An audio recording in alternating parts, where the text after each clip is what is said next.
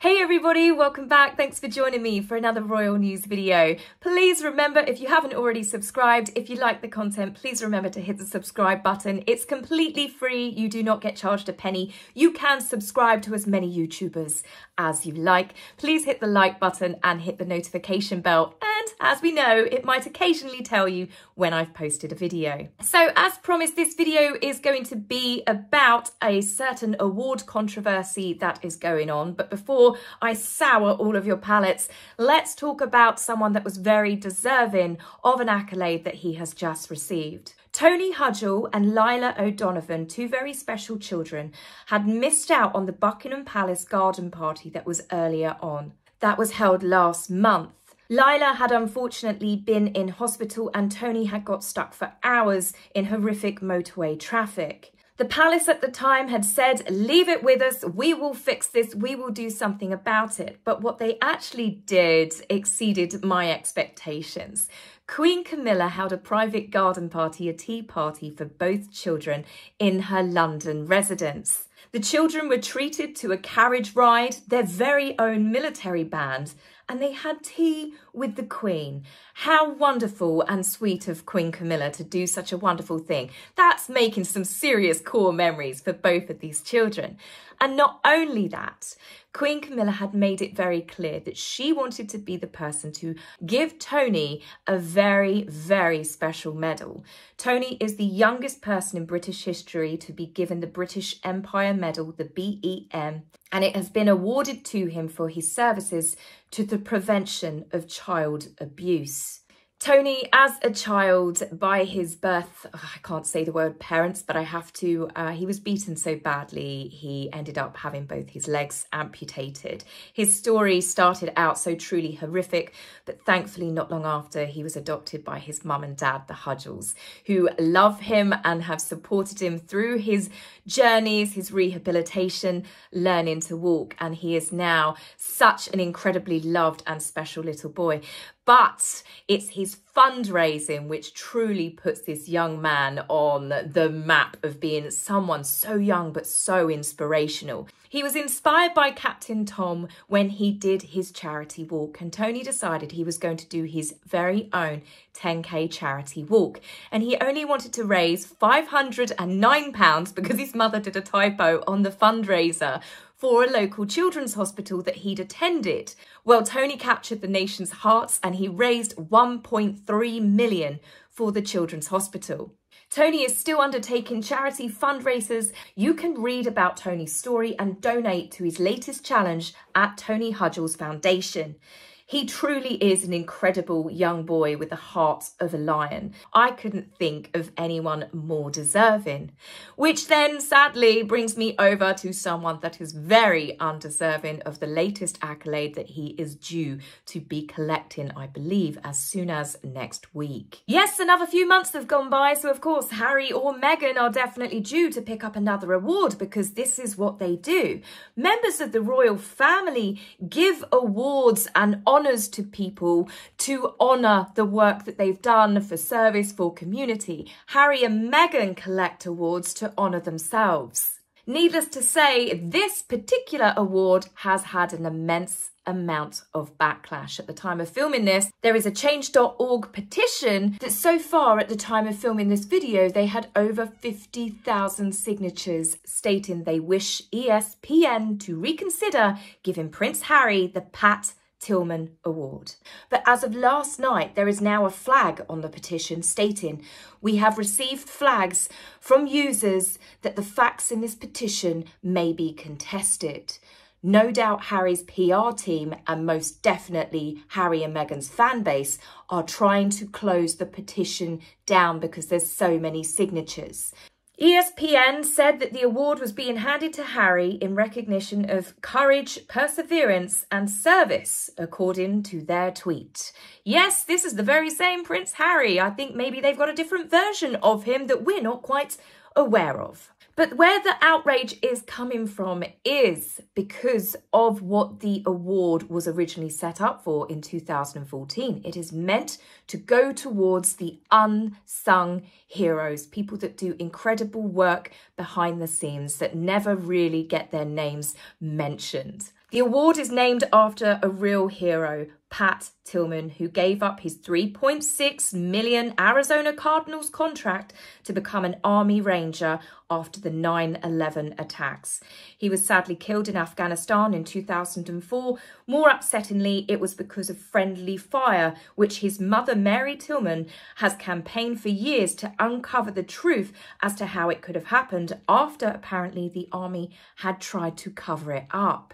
Mary Tillman herself has spoken out about her son's namesake award being given to someone as divisive as Prince Harry, and she does not agree with it. There are individuals working in the veteran community that are doing tremendous things to assist veterans. These individuals do not have the money, resources, connections, or privileges that Prince Harry has. And thousands of people agree. But one thing that Harry has got is friends in high places, and he's also got a large sum of money that he and Meghan can make donations to, and then miraculously these organisations then nominate them for the awards. I'm in no doubt that somewhere there has been some sort of a transaction going to perhaps the Tillman Foundation. This is what Harry and Meghan do. They get a nice big tax write-off, and then at some point they get to make an appearance on the stage with a nice applause, some cameras flashing, and then they can walk home with a nice shiny trophy. ESPN would have been better of asking Harry to come on the stage, maybe co-host with Serena Williams. Harry could have been the one with his connections and his capacity of being the so-called founder of the Invictus Games. It would have been positive coverage from him to stand on stage and to give the award for someone that is actually deserving of it. But no, they've decided that Harry is the one that's apparently deserving of this award. And they've also rejigged it from the initial poster saying it's Prince Harry that's getting the award because of the backlash and the fact that there's a petition. Pat Tillman's mother has spoken out. Some other celebrities have spoken out against it as well.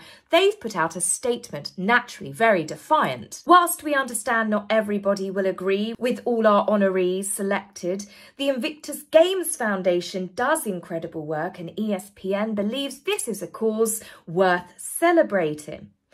Oh, so it's for the Invictus Games. Well, that makes so much more sense. Why didn't they say that in the beginning? Why did they make it out that Harry is the one getting the award for creating the Invictus Games in a personal capacity? Some have questioned the fact that, well, if it's for the Invictus Games that was made, in the UK, why on earth have they not given the same accolade to perhaps the Warrior Games that the Invictus Games was based on, which is actually an American organisation run by the Department of Defence, which was created in 2010. So, of course, we hear the usual cries, Harry is deserving of the award. He's the one that created the Invictus Games.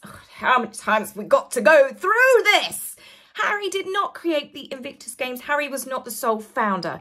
Harry was coming to the end of his army career. The reason he had to leave the army is because he could not academically go up any higher rank than what he already was. They needed to give him something positive to focus on and something for the public to associate with Harry, other than him fighting, drinking, getting naked, and just generally causing chaos. He was behaving like a playboy. They needed something good that the public could look at Harry and associate with.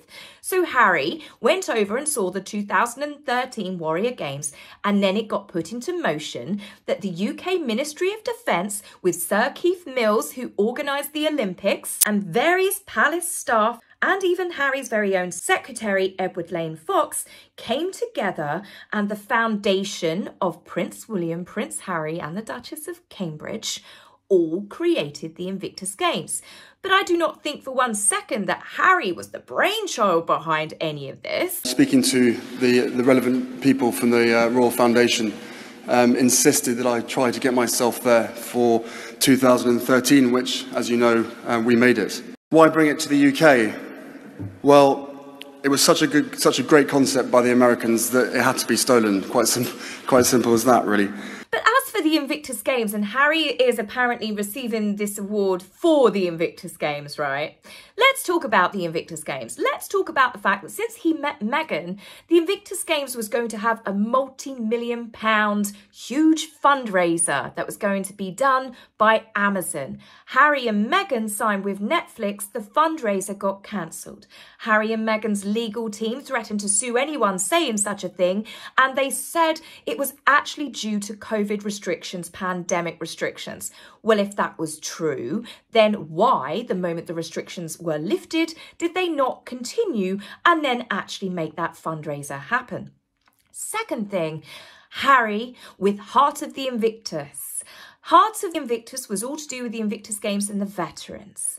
Harry and Meghan were part of a multi-million-pound Netflix deal. They got paid for doing that. And the Invictus Games Foundation was apparently suitably compensated, an undisclosed figure, but I'm pretty sure it's got nothing in comparison to the millions that Harry and Meghan were being paid themselves. So then we get on to the next cries that we're hearing across the internet in defence of ESPN's decision.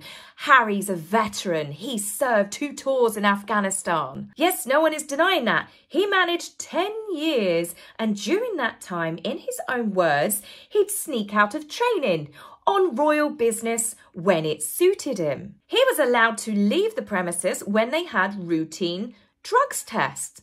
Harry spoke about how he used military equipment to want to kill his father. He actually, according to Harry's very own words here, again, as I said, spare does enough get that boy into trouble. He used military aircraft to fly over his father's car, and at the last second, he changed his mind. This is a grown man, and decided not to blow up his father, the now King of the UK and Commonwealth. These weren't his intrusive thoughts. This is what he said he actually did. Harry did 10 weeks in total deployment in Afghanistan, where most people, each tour is roughly about 6 months. Harry was protected every single day by an elite team. He was protected by the SAS. He had a team of Gurkhas around him. When there was an attack at Camp Bastion, Harry was literally picked up and carted off to the safety of England. Why do you think that Harry's clothes, whenever he did a photo shoot, he's in the desert and his boots always looked so remarkably clean when he was walking around holding his gun, apparently doing a bit of recon? Harry lied about being a fully qualified pilot. We know this because he failed his pilot's test 3 times, so they eventually shooed him into the gunner position, the co-pilot. Harry was never allowed to take up an Apache helicopter by himself because he doesn't have the qualifications. So the fact that Harry collected the last award, the Legends of Aviation Award, is completely laughable in itself. Harry didn't even have the right qualifications leaving school to get into officer training at Sandhurst. He was again pushed through because of who his family was, because of who his grandmother was. And look how he treated her in her final years. Harry was given very special treatment in comparison to others in the army, but he, of course, says, no, he was treated just like everybody else. Well, that's clearly not true. Let's talk about the fact that also in Spare, Harry bragged about killing 25 members of the Taliban. And not only that, it's the way that he did it. The army said he betrayed their code of conduct. Harry had said that in the army, he was basically trained to see people not as humans. They were chess pieces. He was simply eliminating the bad guys. He described it like playing a game of Call of Duty, and my gut feeling is he probably was. Senior UK military figures have said he had betrayed them because he endangered soldiers by bragging about this. You just don't discuss your kill count. By Harry making such public claims, the Taliban could have easily retaliated. Harry had no thought or concerns for the safety of others. What about this one? The big honorary rolls that Harry was heartbroken and devastated when the Queen cruelly stripped him of them. You quit, you left, you literally left the royal family for a life of chasing money and celebrity. Of course, he wasn't going to be allowed to be keeping these prestigious honorary rolls, but one in particular, this is a big one. He was made Captain General of the Royal Marines. This position had only previously been held by kings and then, of course, Prince Philip, who was the spouse of the monarch.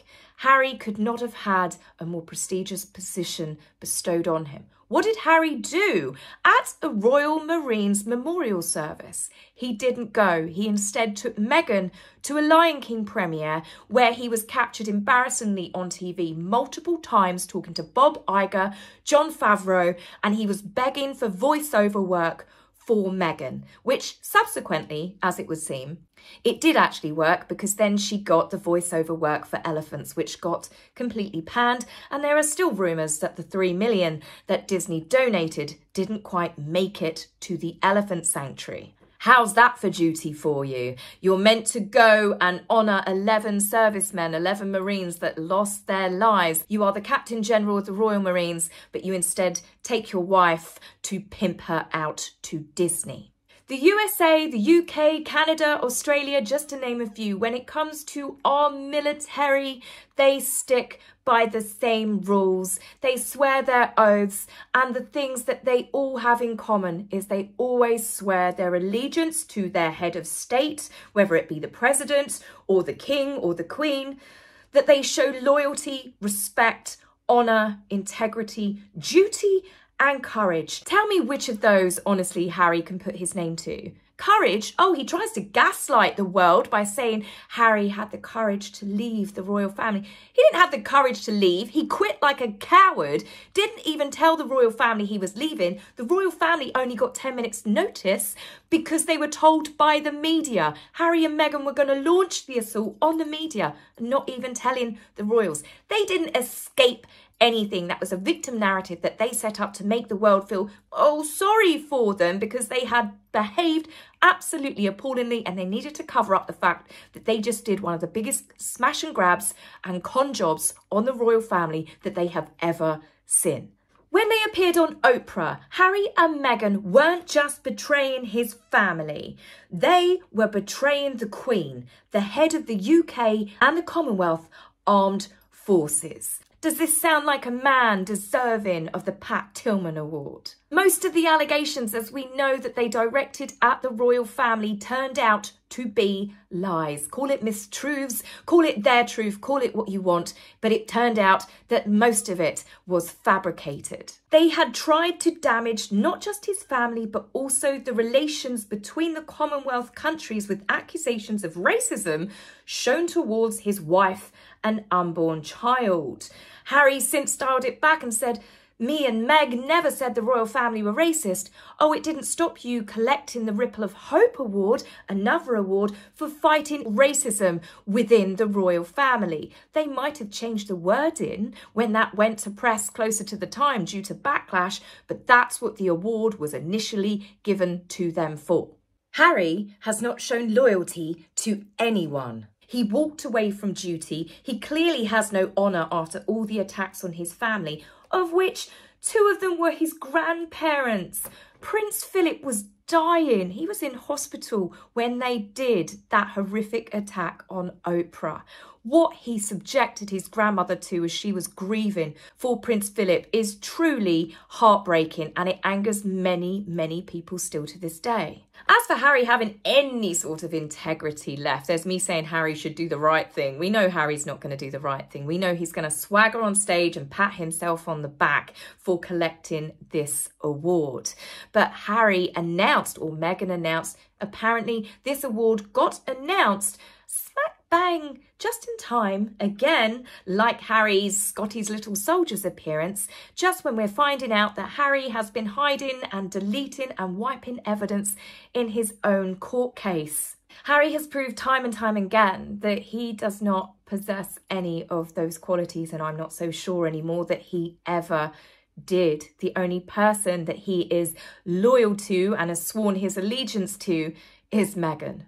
There are so many people, veterans, ex-servicemen and women, people from all around the world that are writing in. You can read the comments under the petition on change.org, what people are saying about Harry being given this award. One comment in particular really stands out for me. Pat Tillman abandoned the pursuit of personal wealth to embrace a life of service, where Harry abandoned a life of service to pursue personal wealth. I couldn't agree with that comment more. I've read up on Pat Tillman, obviously not being American, I read up on it, and his story, honestly, it's so inspirational. And these awards were created in 2014 to go to the unsung heroes. Harry is anything but an unsung hero. Pat Tillman gave up his career and his personal life for duty, honour, and to serve his country. Harry gave up duty, honour, loyalty to his family and to his country to serve himself. You could not have any two men in the world that are more different. I really do understand why Mary Tillman spoke out. I do understand why so many people are disgusted that this award is going to Harry. In my personal opinion, I think the right thing for Harry to do would be to turn down the award, especially because Pat Tillman's mother has expressed that she doesn't feel that he's deserving of it. I think that Harry should turn around and say, I think that it should go to someone more deserving. Perhaps Harry could even nominate someone, maybe, you know, a courageous story that he's read about, someone that is deserving of such an award that could do with the recognition. Or at the very least, seeing as it's supposed to be for the Invictus Games, apparently, why not get some of the veterans to come out and to collect the award instead, if it is in fact for the Invictus Foundation. But as I've said many times, when has Harry been known to do the right thing of late? So guys, that's it for me on this video. I will be back with you very soon and I will see you in the comments. Take care for now. Bye.